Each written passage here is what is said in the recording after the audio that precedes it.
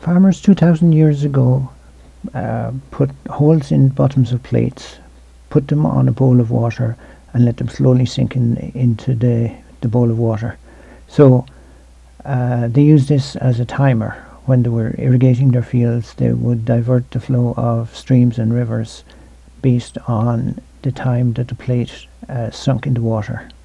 And this was a pretty accurate timer.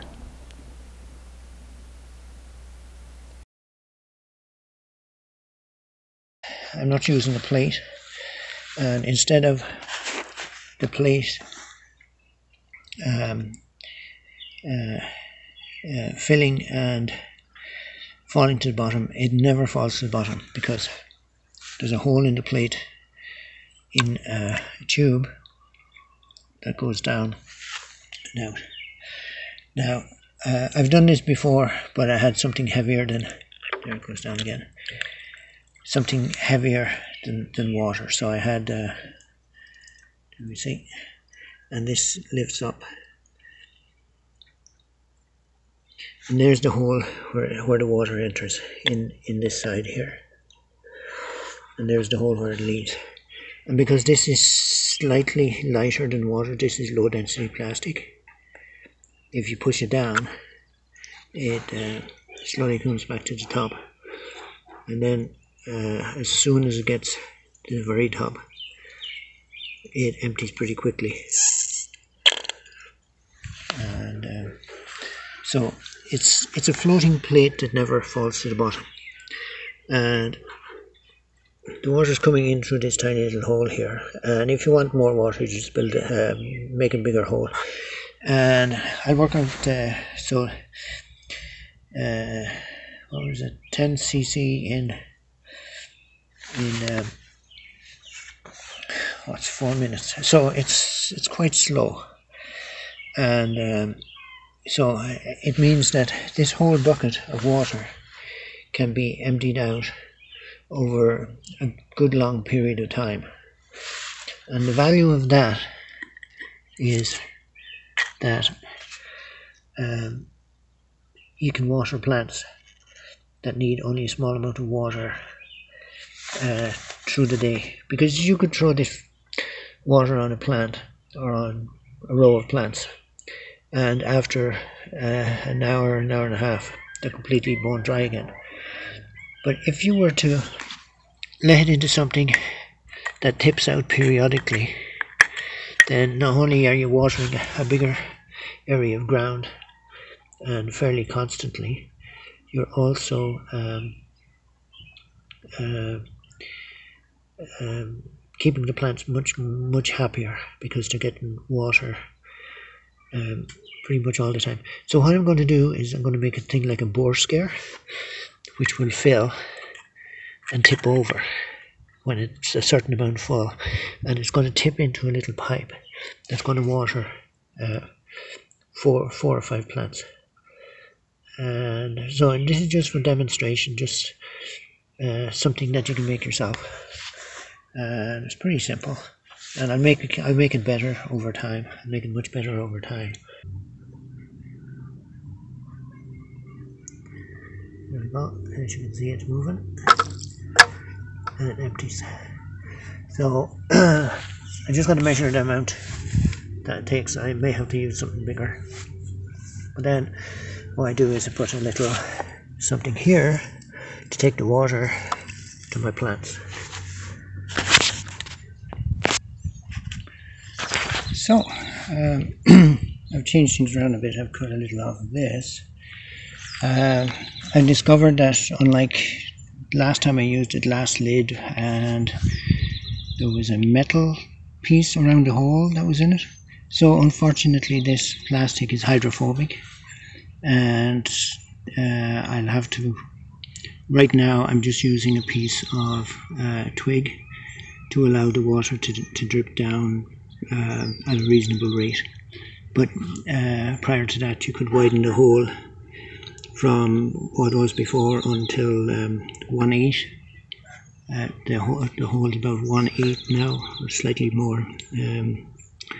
5/32 of an inch diameter in the inside here, and it wasn't making much difference because the plastic is so hydrophobic to water that the water wasn't coming in easily. The plastic was kind of repelling it. So, but here's how much is dripping now. So that's, this bucket would empty over the course of about 8 hours with this speed of drip.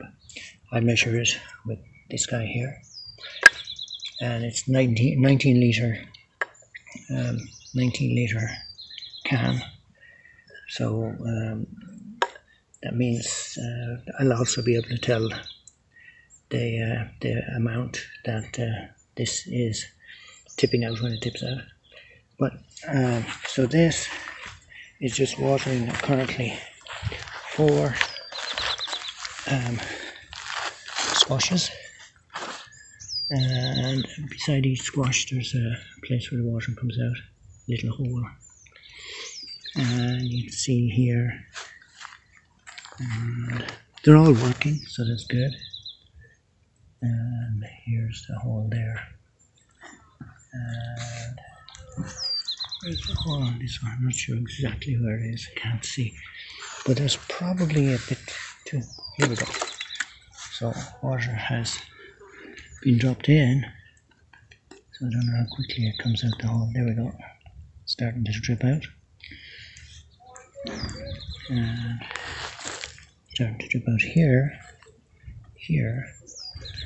and I've reached here yet. There's the hole there. I have to lift this up to see it. There, it's dripping out here too. So it works, but probably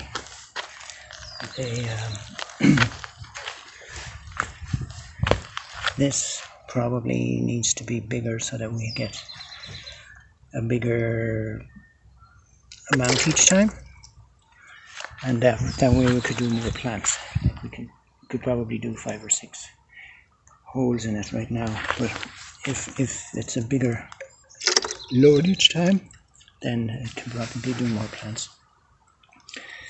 And what else? Yeah, so I've just got to show you this. So once you take this off, the hydrophobic effect comes into play, and you can probably see how much it slowed down just from taking this little twig away from the hole. Put it back to the hole, and look at that. So got to figure that out. Don't know if I can, but yeah, so once you figure that out, it'll be better for sure. And I'll probably just take it off the hole now, because I think there's, with the slow amount, there's probably plenty of water.